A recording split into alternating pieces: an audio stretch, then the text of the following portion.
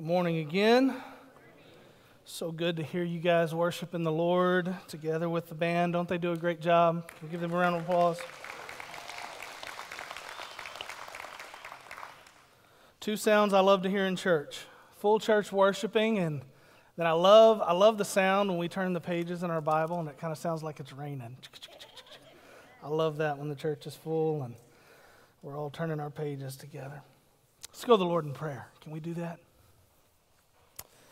Father, we thank you for this sweet time of worship that you have provided for us today, the opportunity to have it. Lord, we began this morning with one of my favorite hymns. I love that line, Lord. There to my heart was the blood applied. Glory to his name. What a powerful, powerful hymn you gave your servant way back in the 1800s. As he penned those words, I am so wondrously saved from sin. Jesus so sweetly abides within. There at the cross where he took me in, glory to his name. Oh, precious fountain that saves me from sin, I am so glad I have entered in. There Jesus saves me and keeps me clean. Glory to his name. Come to the fountain so rich and sweet. Cast your poor soul at the Savior's feet. Plunge in today and be made complete. Glory to his name. There to my heart was the blood applied. Glory to his name.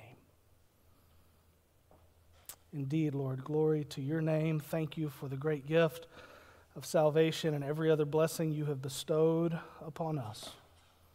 We give you the honor and the glory, and we give you the time that is to come as we approach your word. Father, may you do your work. May you have your way with us.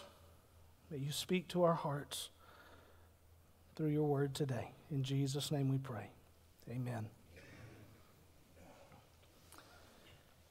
Have you ever wanted to just get the benefit right away from something? To get the benefit prematurely, if you will? Some of y'all know that I do real estate. I do real estate on the side, kind of as a side hustle with Abby. Abby's been a real estate agent for a really long time, and I've always loved real estate, and so got my license some years ago. And a while back, I was helping this young couple buy their first house. It's a great thing as a real estate agent to get to walk somebody through that process for the very first time. And this sweet young couple, they just got married. They were really trying to do things right. And so I told them to go get pre-approved for a loan because that's really what you need to do if you want to buy something when you're that age especially. And so they did. They went and got their pre-approval letter and they sent it to me. And then they sent me a list of all the houses they wanted to go see. And I called them and I said, there's only one problem with your list of houses. They're all way more expensive than what the bank says they're going to give you to buy a house. And the young lady, we were on speakerphone together, and the young lady said, but I want to live in the kind of house my parents live in. And I said, I get it. I understand. I would want to live in the kind of house your parents live in too. But ask your parents what the first house they lived in was like. You're not buying your last house. You're buying your first house. See, they, like all of us, there's no judgment here, right? Like all of us, they wanted to get to the benefit. And I tell you this story because I want you to know as we're walking through the message today, we're going to get to the benefit. But it's going to be at the end. We've got to get through all the other stuff before we get to the benefit. And the benefit is good, and the benefit is great, and the benefit is full of grace. But we've got to walk through all the other stuff first. So hang with me today as we're doing that. The benefit is coming. It's just a little ways down the road. Amen? Depravity is the topic today, or our subject today, as we continue this series on collision. Depravity, the collision between righteousness and unrighteousness. Depravity is defined by one dictionary as a a corrupt act or practice. Another describes it this way. It says it's a very evil quality or a very evil way of behaving. No matter how you define it, I suspect there's not a person in this room, not a person who can hear my voice, who hasn't encountered some level of depravity in your life. And I suspect there's not a person in this room who is not capable of identifying it and knowing it when they see it. You see, depravity is easy to spot, isn't it?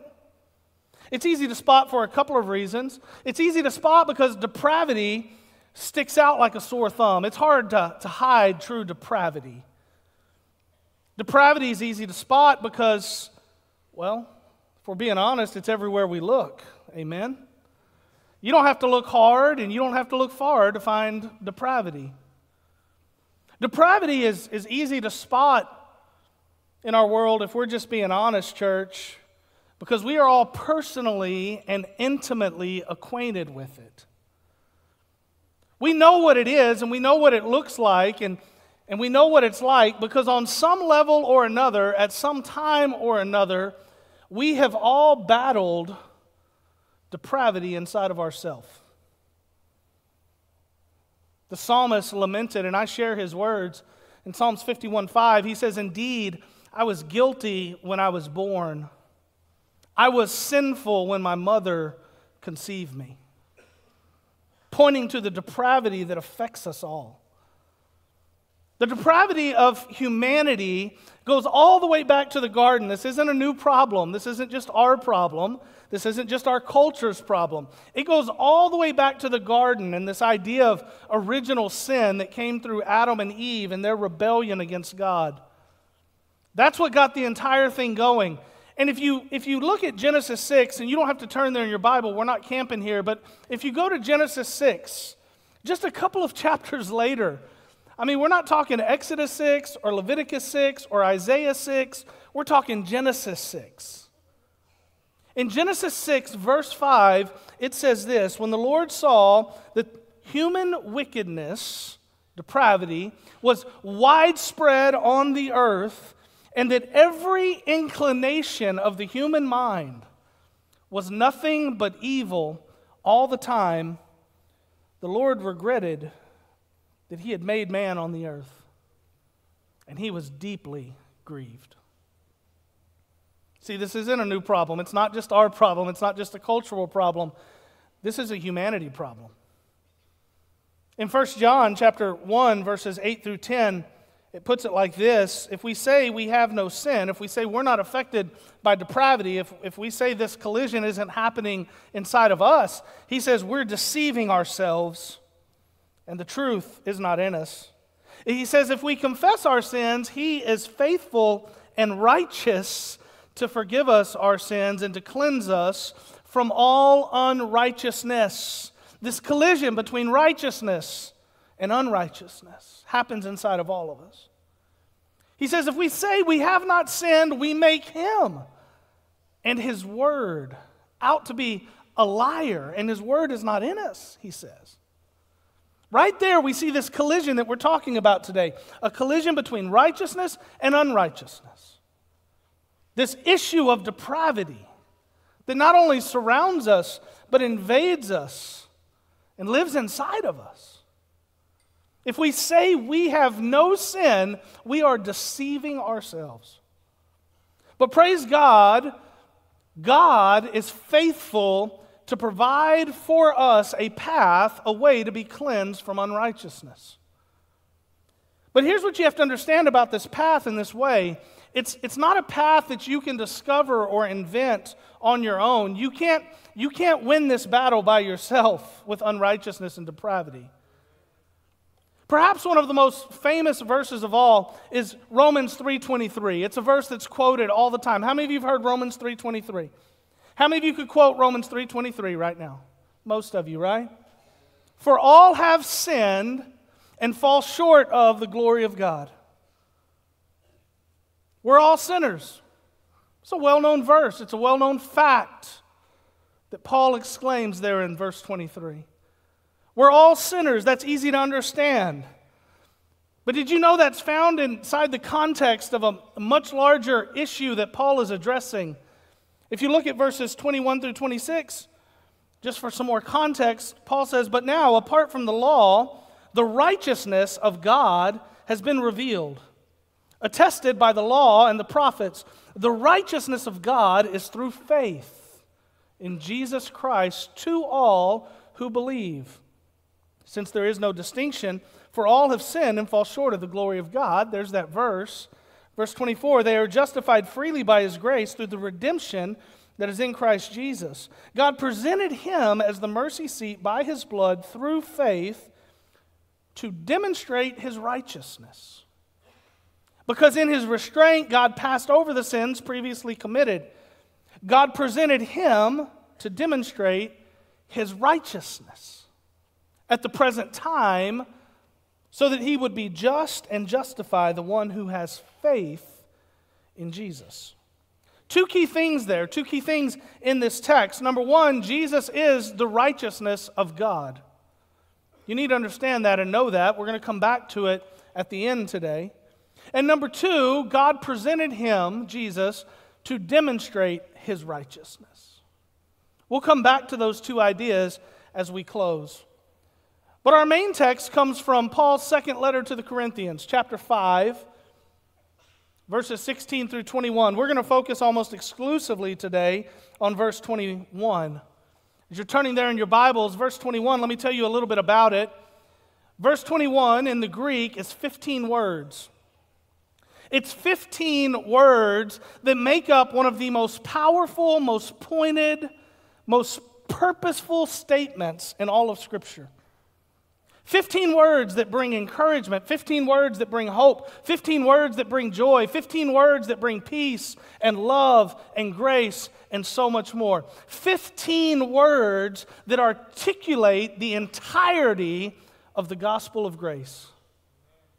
15 words that we would do well to camp on today and learn from today. But let's start in verse 16 for the context. It says, "From now," verse 16, "from now on then, we do not know anyone from a worldly perspective. Even if we have known Christ from a worldly perspective, yet now we no longer know Him in this way.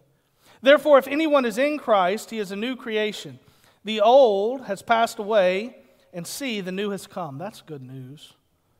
"Everything is from God, who has reconciled us to Himself through Christ and given us the ministry of reconciliation." That is, in Christ, God was reconciling the world to Himself, not counting their trespasses against them, and He has committed the message of reconciliation to us. Therefore, we are ambassadors for Christ, since God is making His appeal through us. We plead on Christ's behalf, be reconciled to God. Now, here comes verse 21. He says this, "He made the one who did not know sin to be sin for us, so that in Him we might become the righteousness of God."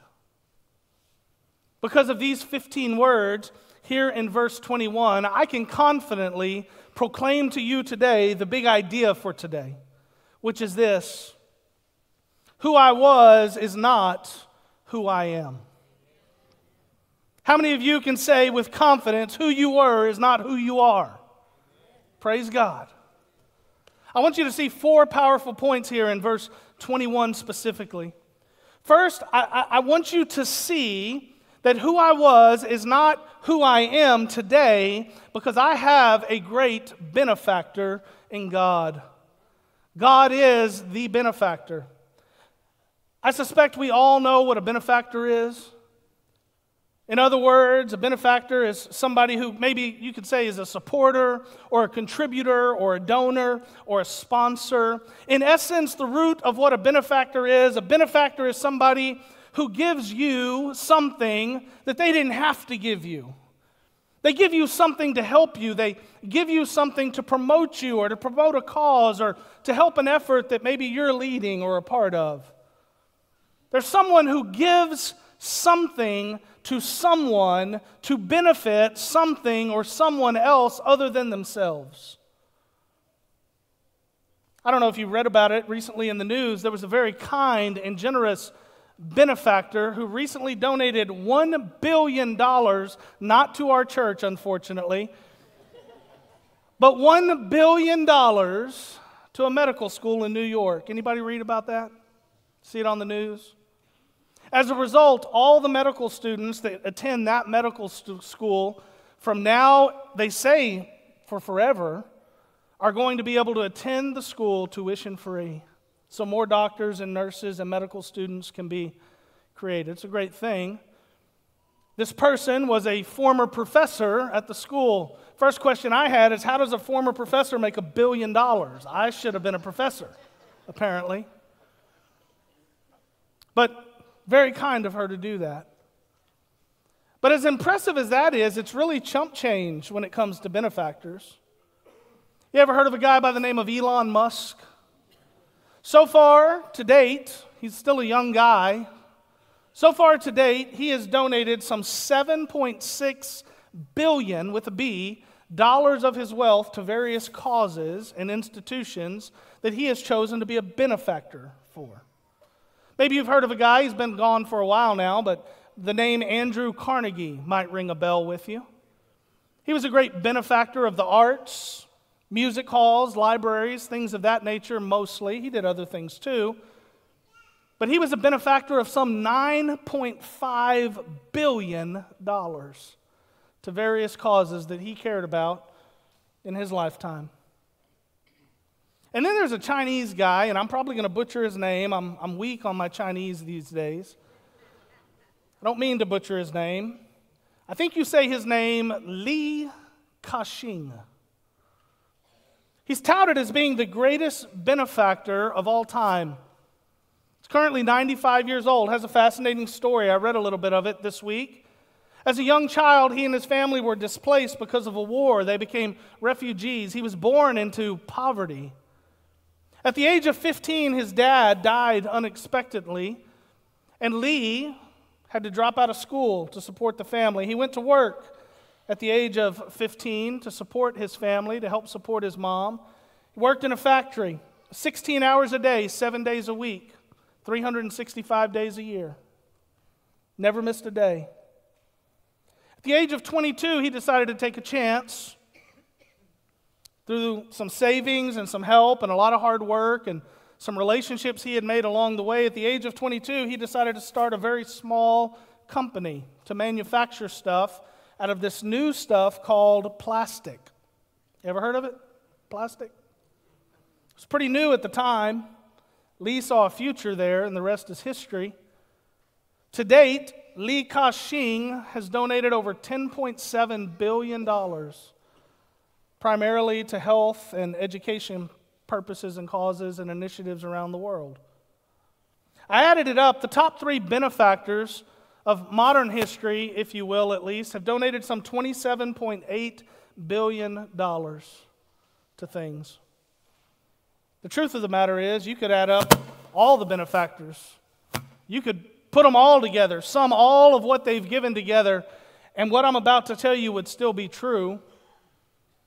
All of those benefactors, wealth combined, and all of their generosity combined, could not even compare to the kind of benefactor God is. It's not even close. Our text begins with these 2 words, He made. He made. The only reason any of us have a path out of unrighteousness into the righteousness of God is because God made the path. He made it. He made that way. He made it possible. He made it a reality. He made it. You didn't make it. I didn't make it. This church didn't make it. No one else made it because no one else can make it. He made it. Romans 5:10 and 11 says, "For if, while we were enemies, we were reconciled to God through the death of His Son, then how much more, having been reconciled, will we be saved by His life?" And not only that, but we also boast in God through our Lord Jesus Christ, through whom we now have received this reconciliation. The greatest gift you will ever receive in your life is the gift of righteousness and reconciliation. And God is the only one who can make that path. He's the only one who can make it possible. He made. That gift can only come from one benefactor. Li Ka-shing, no matter how generous and good his heart is, cannot make that path for you. Elon Musk, Andrew Carnegie, your pastor, your priest, your pope, whoever it is, they cannot make that path for you. They are not that kind of benefactor. He made it. Jesus went to the cross because that was God's plan to reconcile sinners like myself and yourself to himself. God sent his Son to die on the cross so you and I could live. He made it. I love the way John MacArthur put it when he said it like this. He said, Jesus, therefore, did not go to the cross because fickle people turned on him, though they did. He did not go to the cross because demon-deceived false religious leaders plotted his death, though they did. He did not go to the cross because Judas betrayed him, though he did. He did not die because an angry, unruly mob intimidated a Roman governor into sentencing him to crucifixion, though they did. Jesus went to the cross as the outworking of God's plan to reconcile sinners to himself. He went to the cross because God was making a way. He went to the cross because we have a great benefactor in our Father. It was God's plan to have all his righteousness and his sinless Son collide with unrighteousness so we might have a path, so we might have a way made by him back to him. You see, who I was is not who I am, not because of who I am, but because of who he is and what he's done, because he made the way. This verse has much more than just a great benefactor, though. We also see in this text, with great clarity, the blameless substitute. The blameless substitute. The words blameless and substitute have been chosen here with a deep degree of intentionality because they describe exactly what we must describe when we talk of Jesus. You see, in order for someone to be God's substitute, they have to be blameless. They have to be totally sinless.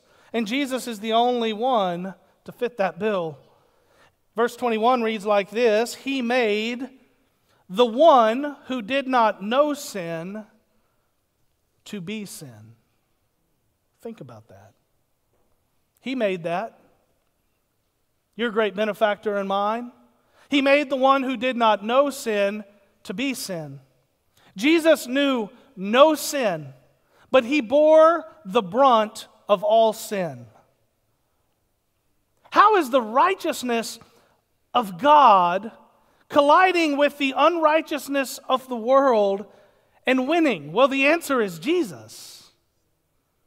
We know from Scripture that Jesus was the sinless Lamb of God. We don't have time today to go through a bunch of verses, but I want to give you this one from 1 Peter 1:18 through 20. There are many scriptures that talk about the sinless nature of Jesus. I love this one. For you know that you were redeemed from your empty way of life, inherited from your ancestors, not with perishable things like silver or gold, but with the precious blood of Christ, like that of an unblemished and spotless lamb. He was foreknown before the foundation of the world, but was revealed in these last times for you, because our benefactor made a way. But we also see Jesus on multiple occasions challenging those who are opposing his ministry.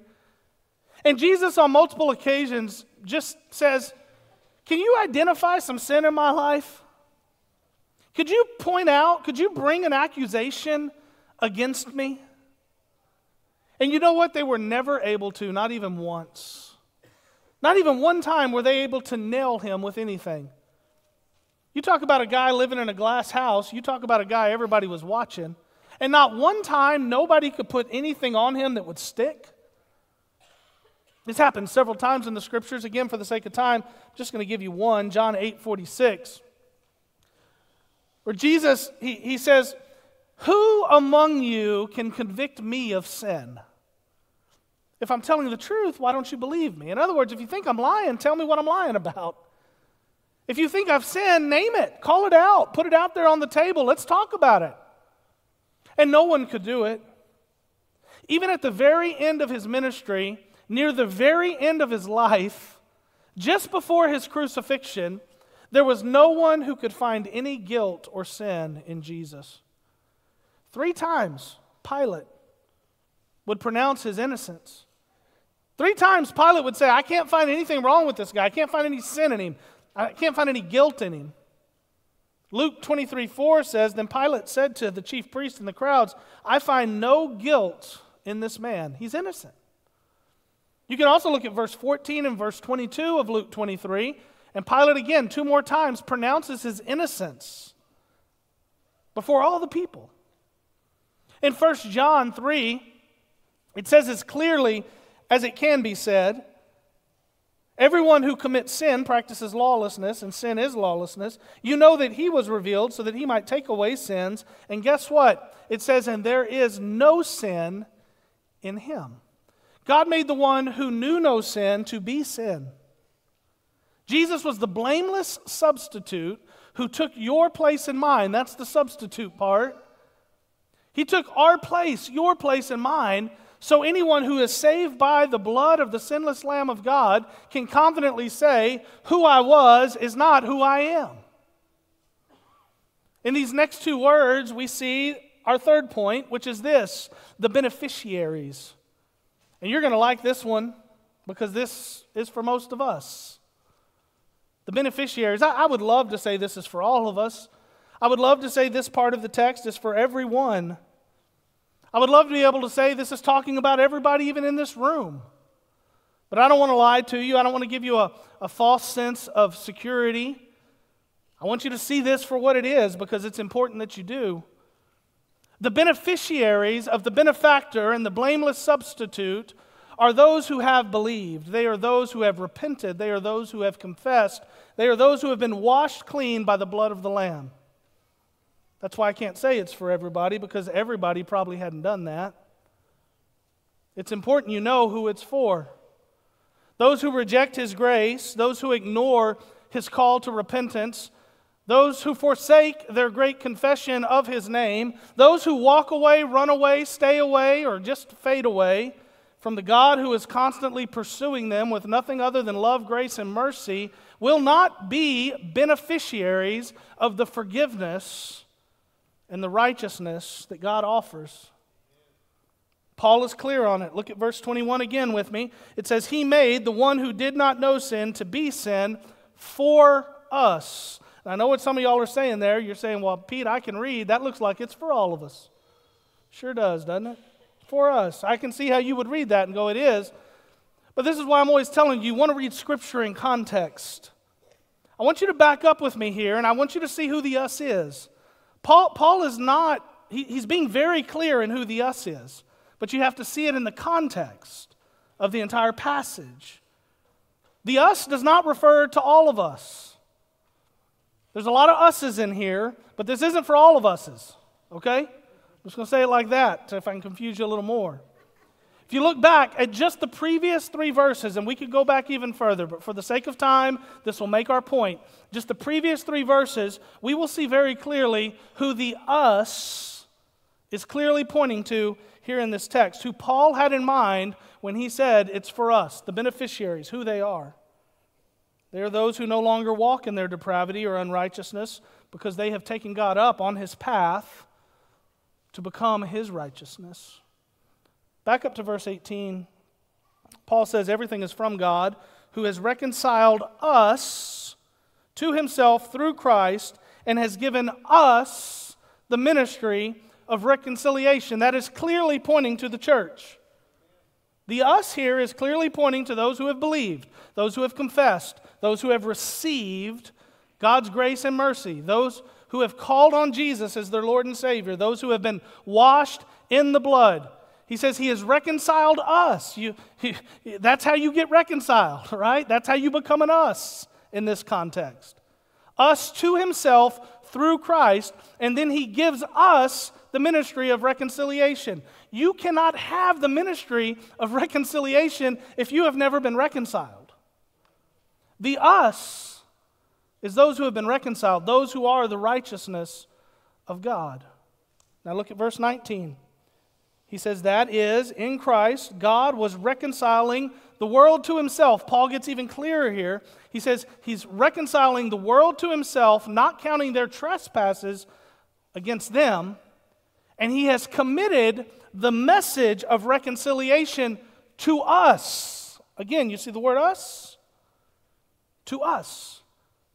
So God is reconciling the world to himself. He's chasing after them, running after them, pursuing them, providing a way for them, hoping they take the path to him, that they too could become the righteousness of God. He is reconciling the world to himself, attempting to do that. But those who have been given the message of reconciliation to share are the church. They are those who have been reconciled. Again, Paul shows you who these two groups are. Now look at verse 20. Therefore, we are ambassadors for Christ, since God is making his appeal through who? Through us. We plead on Christ's behalf. Be reconciled to God. Paul's not saying us, the Apostle Paul and my little band of believers that are running around telling the world about Jesus. He's saying us. All of us's who have been reconciled to God, all of us who have believed, all of us who have confessed, all of us who have repented, all of us who have taken this path that God made for us. All of us have been given this message, and God is making his appeal through us, his church. God's not making his appeal through the unrighteous people of the world. He's making his appeal through the church, through those who are saved, through those who have believed, through those who have been washed. So when he says in verse 21, he made the one who did not know sin to be sin for us, he's building on all of that and much more. He's saying the church is the beneficiaries of the benefactor and the blameless substitute. The Gospel of John says it like this in chapter 1, verse 11. It says, he came to his own, and his own people did not receive him.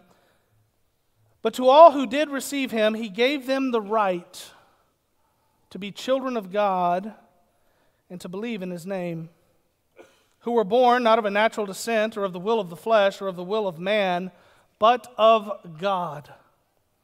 You see, to be the beneficiary of the blameless substitute and the benefactor, you have to receive Jesus Christ as your Lord and Savior. You have to repent. You have to be forgiven. You have to be saved. And that's what happened to me some 30 years ago. That's why I can confidently say today, who I was is not who I am. It has nothing to do with me or who I am at all. It has everything to do with him, who my benefactor is, who the blameless substitute who took my place is. I'm just the beneficiary of it.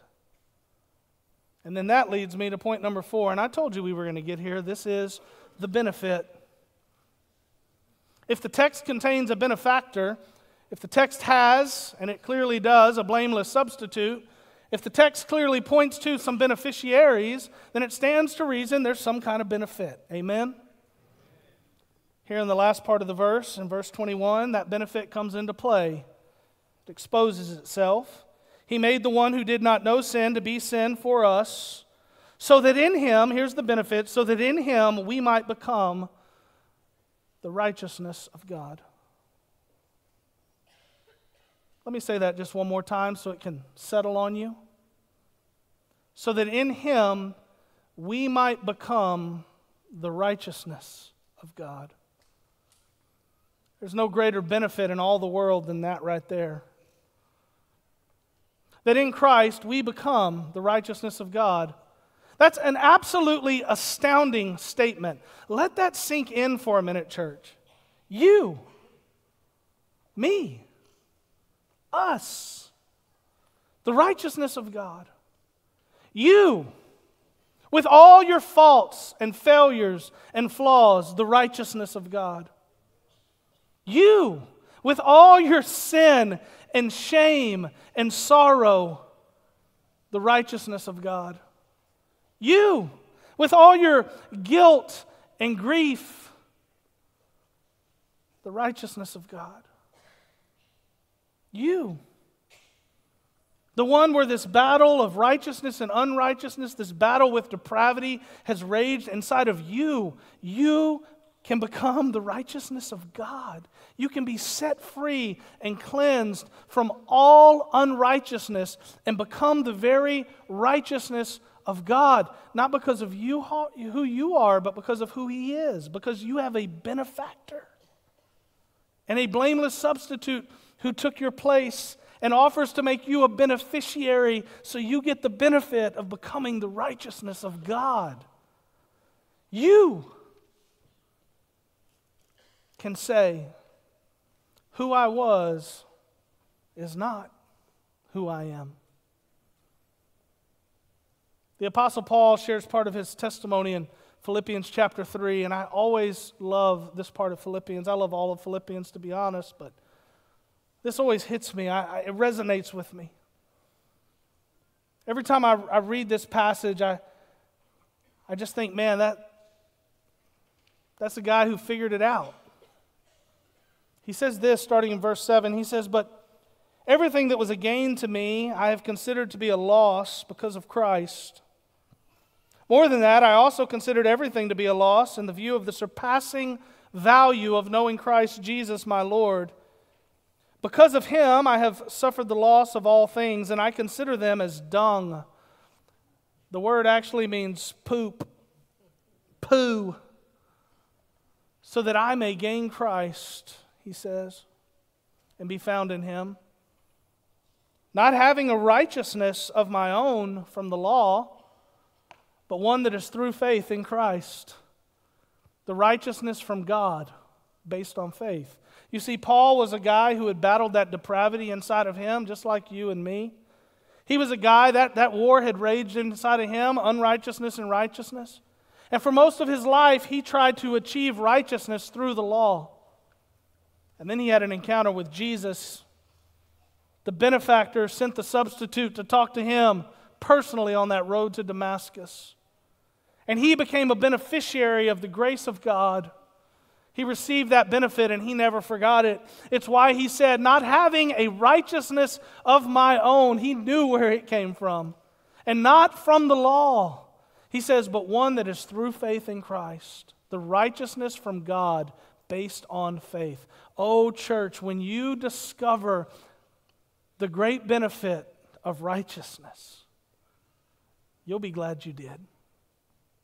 Paul says everything that was a plus to me, everything that was a gain, everything that was a positive, I now consider it nothing. I consider it loss, less than nothing, compared to knowing Jesus. He says, compared to having my unrighteousness erased and replaced with the righteousness of God, there is no comparison. Everything else is just poo. Paul says, who I was is not who I am. Earlier we started with Romans 3:21 through 26, and we said of those verses that Jesus is the righteousness of God and that God presented Him to demonstrate His righteousness. I want to close where we began. If you want to be a beneficiary of the righteousness that the benefactor and the blameless substitute offer you, you must repent and call on Jesus as your Lord and Savior. Acts chapter 4, verse 12 says, there is salvation in no one else, for there is no other name under heaven given to people by which we must be saved. You want to know why there's no other name? You want to know why there's no other way? Because only the benefactor can make the way. And only Jesus can be the blameless substitute. There's no other way. There's no other name by which you must be saved. So you must repent, you must believe, you must confess if you want to be able to say who I was is not who I am. Then, only once you repent and believe and confess will you know the benefit of becoming the very righteousness of God. And that can happen in your life this very day, this very hour. before this next prayer is even over. What an incredible benefactor we have, and what an amazing substitute Jesus was. Let us pray. If that's you this morning and you have never given your life to the Lord, we're going to give you an opportunity to do that, not by coming forward, not by walking an aisle, not by standing or raising a hand, but just by you doing business with God right there where you're at. I'm going to ask you to pray, to repent, believe, and confess, and to be saved. If that's you, just say this. Say, Lord, it's me. I confess that I'm a sinner. I know that I've messed things up. I know that I've gone astray. So today, by faith, I ask that you would change me. Lord, by faith, I ask that you would make me new, that you would cleanse me from the inside out. Lord, by faith, I ask that you would forgive me. I thank you for your grace and your goodness, for your love and for your mercy, for making a way for me.